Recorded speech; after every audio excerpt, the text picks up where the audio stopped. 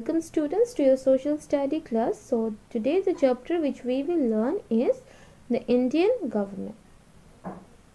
So the main topic which we will discuss in this chapter are types of government in India, functioning of central and state government, and how they work together for the welfare of people. Okay, so now let's start. Government. India has a democratic government, which means it is a government of the people, for the people and by the people. In a democracy, people have the right to vote and choose their representatives who govern the country. So in this type of government, that means the democratic type of government, people means we have the right to vote and choose our representatives. Okay, the one who will govern the country. All citizens of India who are above 18 years of age have the right to vote and elect the members of the Lok Sabha. So who can give the vote? Those who are above 18 years of age. It is a very valuable and precious right which should be exercised for the smooth functioning of the country. So it's a very important right, okay, and we should give the vote wisely so that our country runs or functions smoothly. The parliament is the supreme lawmaking body in our country. In India, the elections to the central and state governments take place after 5 years. So after every 5 years, the election for the central and the state government takes place. There are different political parties in India.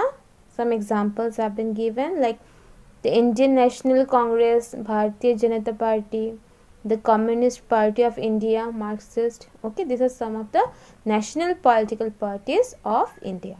The President of India. The President is the head of the country and the Commander-in-Chief of the armed force. So, who is the head of our country? The President. And he is also the Commander-in-Chief of the armed force, means the army, the Navy and the Air Force. The official residence of the President is the Rashtrapati Bhavan in New Delhi. He or she is elected by the members of the Lok Sabha, Rajya Sabha and the Legislative Assembly for the period of 5 years. So, who elect the President? The members of Lok Sabha, Rajya Sabha and the Legislative Assembly. Legislative Assembly means the supreme lawmaking body in a state. Now Lok Sabha. So there are many political parties in our country with specific symbols and ideologies, like the Indian National Congress, Bharatiya Janata Party, etc. An Indian citizen who is above 25 years of age can join any political party and contest the elections. So in order to contest the election, one must have to be above 25 years of age. If he or she gets majority vote, then that individual can become a member of the Lok Sabha. So if he gets the majority vote, then he became the member of the Lok Sabha. One can contest the election as an independent candidate also. Each Lok Sabha candidate who is elected by the people from his constituency is elected for a period of 5 years. So the duration is 5 years. The total members in the Lok Sabha are 552. Of these, 530 members are from the states, 20 members are from the union territories and 2 members are chosen from the Anglo-Indian community by the President of India. Proceeding of the Lok Sabha are presided over by the Speaker. So there is a Speaker in the Lok Sabha. The Lok Sabha is also known as House of the People or the Lower House. So Lok Sabha is also known as the Lower House or House of the People. Okay. Rajya Sabha. So the Vice President of India is the Chairman of the Rajya Sabha. And there can be a maximum of 250 members in the Rajya Sabha, and out of which 12 are nominated by the President of India. Okay, so nominated means to propose the name of a person. These 12 members are chosen from the field of art, cinema, literature, poetry, sports, etc. Now, the members of the Rajya Sabha are elected by the members of state legislative assemblies for a period of 6 years. So, their duration is 6 years. 1/3 of its members retire every 2 years and are replaced by new members. So, after every 2 years, 1/3 of the total member gets retirement and those places are replaced by the new members. And Rajya Sabha is also known as the upper house of the parliament. Okay, now state government.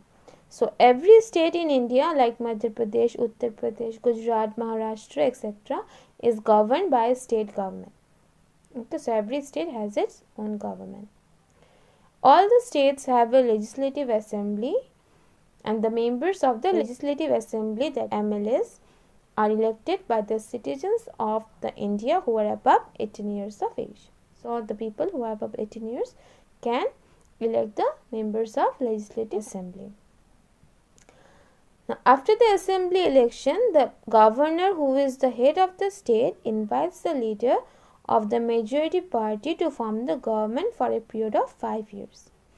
The leader of the majority party became the chief minister of the state. Every state has a governor and a chief minister. The governor is appointed by the President of India. So, the President of India appoints the governor. Okay, now functioning of the central government. So, there are many political parties in our country who support different candidates in election. Every political party has its own candidates, right, who elect the election. The party who gets the maximum votes and get a majority forms the government. In case a party falls short of the majority, it can join hands with the other parties and form the government. This is known as a coalition government. So, coalition government means what? Suppose a party falls short of its majority, he can join hands with the other party, okay, and form a government. The party which has come to power proposes a name for the position of the Prime Minister of India. Party who gets the majority suggests a name for the position of the Prime Minister of India. The Prime Minister is sworn in by the President of India. The Prime Minister has a special team of ministers which are called the Cabinet Ministers. And these ministers are assigned various departments like the Ministry of Defence, Ministry of Finance, Ministry of Human Resources, Ministry of Agriculture, etc. These ministries are assigned to these ministers. The ministers at the central government have corresponding ministers at the state level also. Similarly, each state too has its own education, home and health ministers amongst the other. Okay, in state also the ministers are there. Functioning of local governments. The villages are governed by institutions like the Zilla Parishad and Gram Panchayat. These organizations solve day-to-day problems in the districts and villages like providing electricity, water, sanitation, education, maintenance of road, etc. Okay. So, in village level we have Zilla Parishad and Gram Panchayat. The cities and towns are managed by the municipal corporation and municipal councils. And in cities and towns we have municipal corporation and municipal councils who look after this problem. Now, judiciary. Every citizen of India has certain rights which are enshrined in the constitution. Some of the rights are right to freedom of speech, right to equality, right against exploitation, right to vote, etc. So, these are some of the rights written in the constitution. We have a judiciary system to protect this right. Okay, so in order to protect this right, we have a judiciary system. The Supreme Court of India is the highest judicial body in our country and is headed by the Chief Justice of India, who is appointed by the President of India. So, the President appoints the Chief Justice of India, who is the head of the Supreme Court. Means the highest judiciary body of our country. In our country, people who break law of the country or indulge in any criminal activities are tried in the court of law. Every state has a high court and smaller courts at the district level. Every state has a high court and smaller courts are also present in district level. If a citizen is not satisfied by decision given any level, he can appeal to a higher court in his state. So if he is not satisfied with the small court, he can go to the high court, and eventually he can also appeal to the Supreme Court of India. Now, working together, the Constitution of India is a book of laws based on which our country is governed. So in our constitution, the role of the central and state government are clearly mentioned. The central government is responsible for making laws for the whole country and ensuring their implementation. The security and defense of a nation, diplomatic relation with the neighboring countries, etc. So these are some of the responsibilities of the central government. And what will the state government do? They will ensure law and order, maintenance of road and infrastructure, education, and basic amenities for the people in the state. So these are some of the functions of state government.